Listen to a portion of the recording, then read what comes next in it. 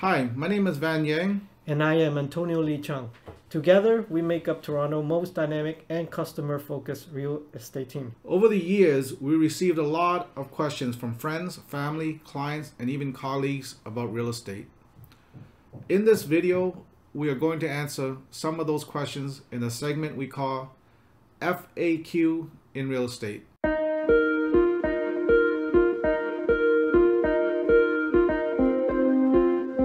So at the moment, we have a very hot market.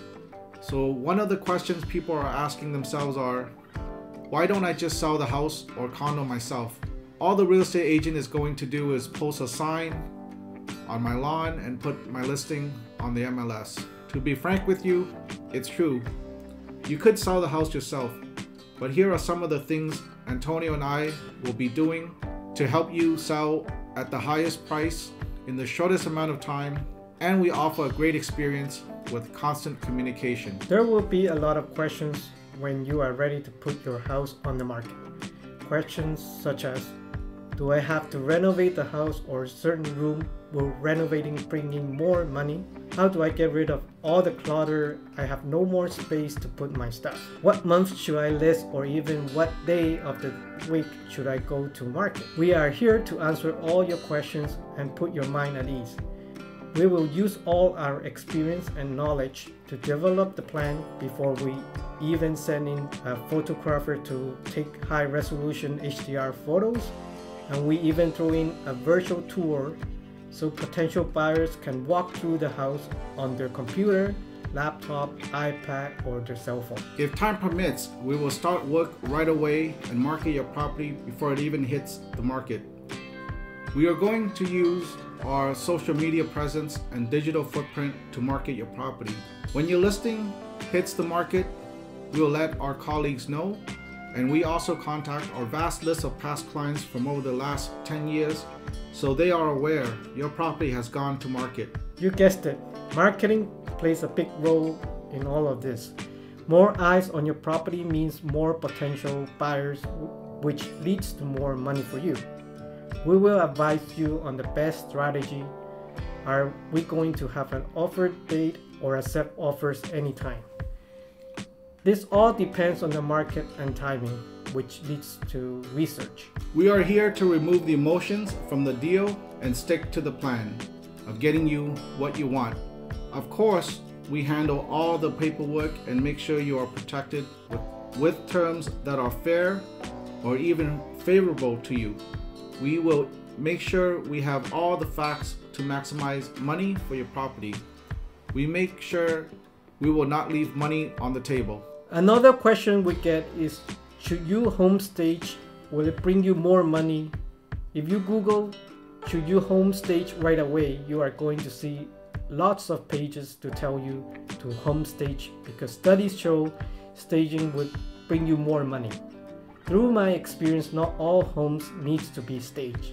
Some of our clients already have great furniture spaced out nicely, and the walls are still very modern colors.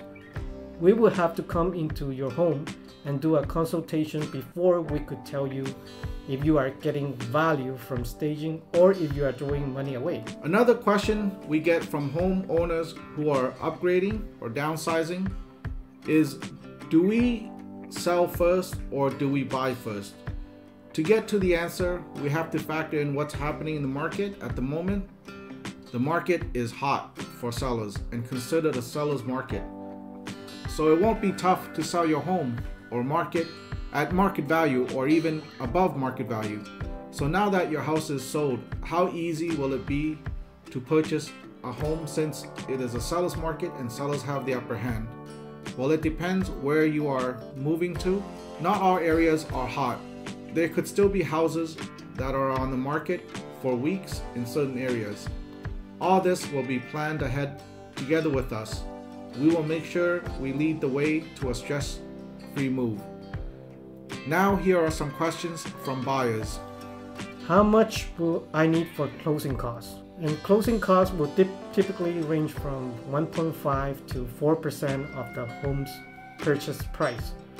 This includes things like lawyer, administrative fees, and are payable on closing. the land transfer tax, and property taxes, among other things. On a $800,000 home, this could be $12,000 to $32,000. For first-time buyers, the question is always, how much do I have to have for a down payment? Simple answer is minimum you have to have 5%, but anything under 20% will require you to have mortgage default insurance, which will have a cost associated. Best thing to do is get in touch with a mortgage agent or broker to see how much house you can purchase. There are many factors that the mortgage person will work out and give you a final pre-approved number. Some people call to ask about no down payment to purchase a home programs or even rent to own programs. These programs do exist. We are happy to send you information about these programs, but always remember there are no free lunches, and often it will cost you. It's like if you had $200 to buy a table, it would cost you $200 plus tax. That is the final price. If you went to the rent to own furniture store, you might pay over $400 for that same table. If you like this type of videos, please comment down below so that we can provide more of this content in the future. And please hit the like button to help us out for the YouTube algorithm and support us by subscribing to our channel. And for now, see you in the next video.